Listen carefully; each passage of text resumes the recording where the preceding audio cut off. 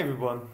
So today in that video, I kind of want to primarily use it also for myself to clarify and clear my own thoughts on how to organize my digital desktop. Because for quite a while, I've been kind of really struggling on like moving content around all the time because I didn't really know how do I structure my desktop to just basically kind of get work done and don't constantly try to change the system and optimize the system all over and again. I mean, it's important to optimize and incrementally improve your system, your method, but at the end you also just want to get work done. So I hope that video also helps me to kind of just get focused now and realize how I can just do my work. And I mean, basically, like it started like a while ago, a couple of years ago, when I realized, oh, I really want to support open source and the free world. So that's when I switched from Windows to Linux. Been like using Arch Linux and the more hacking Linux distributions for quite some time. But then like it required too much time and effort to keep them running and keep them maintained. And then I switched to Elementary OS. Which is a very nice distribution, but which had some flaws and which made me kind of switch to its kind of mother distribution, which is Ubuntu. That's what you see here.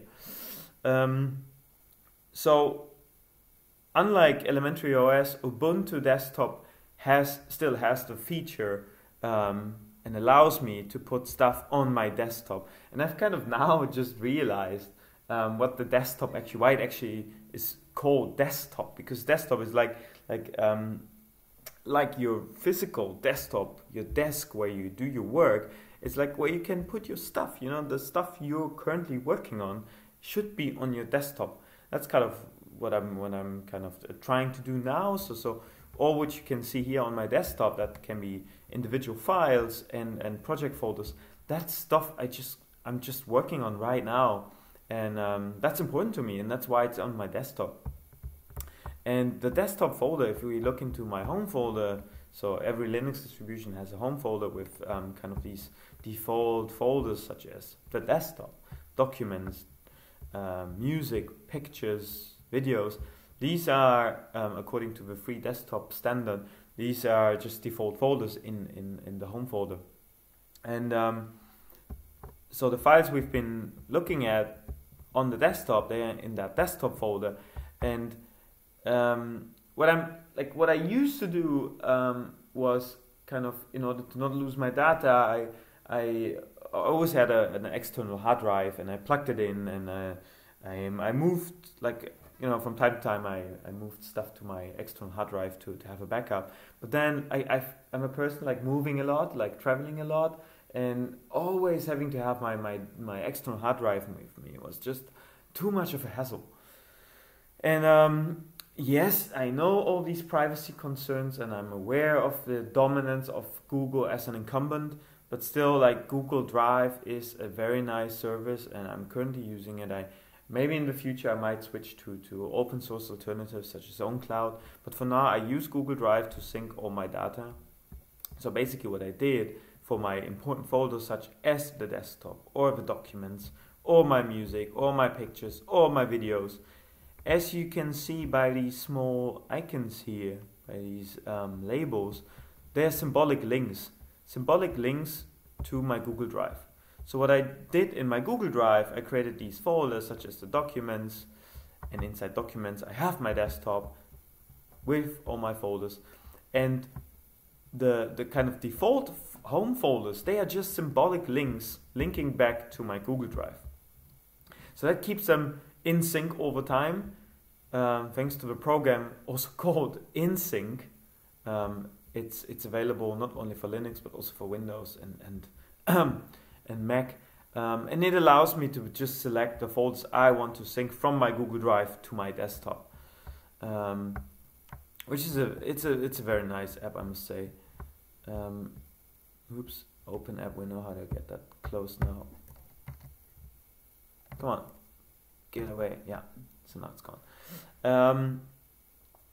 So what I'm doing now, and I hope to kind of stick to it, is whatever I'm working on, put it in desktop. Whenever I'm done, in my Google Drive, in my documents folder, I have another folder called archives, and that's like, basically everything that is. I'm generally I'm a very unstructured and unorganized person. I have difficulties with it. But in order to not lose focus, I just kind of put all the stuff that I don't need right now away from my desktop into that folder called archives. It's a huge folder of all different folders and files. So whenever I'm done with something, I put it into archives, and intentionally I don't sync my archives with my desktop. I just don't like it. I just like it to be in the cloud, to be synced in the cloud, safe in the cloud. But I don't want to kind of interfere with my desktop.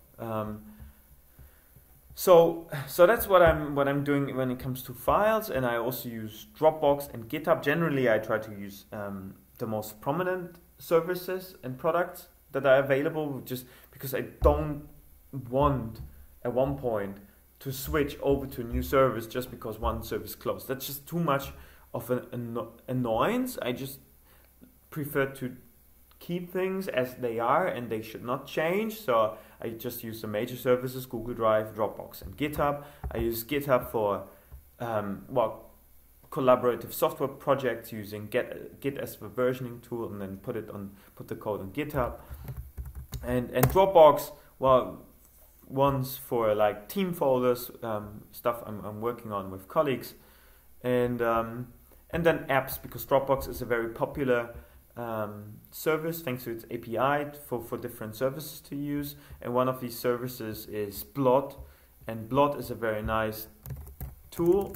Just showing it to you right now. It's basically it takes all content of my Dropbox in that folder, and so that's the content, and transforms it into a website.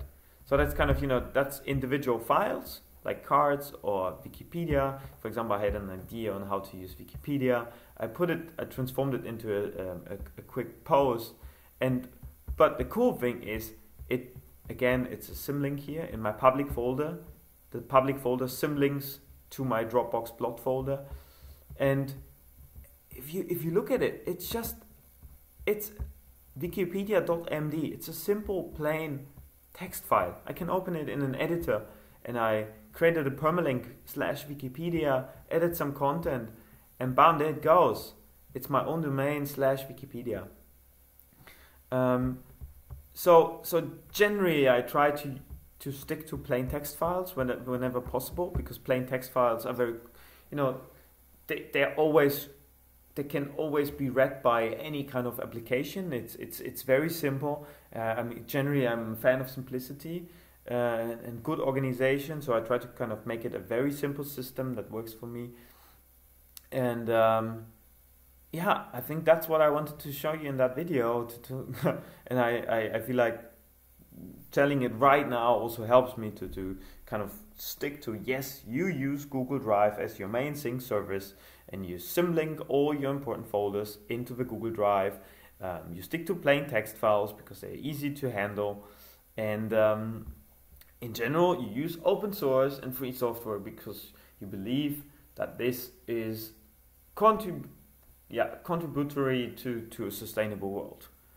So thanks for listening, and there we go with the final riff.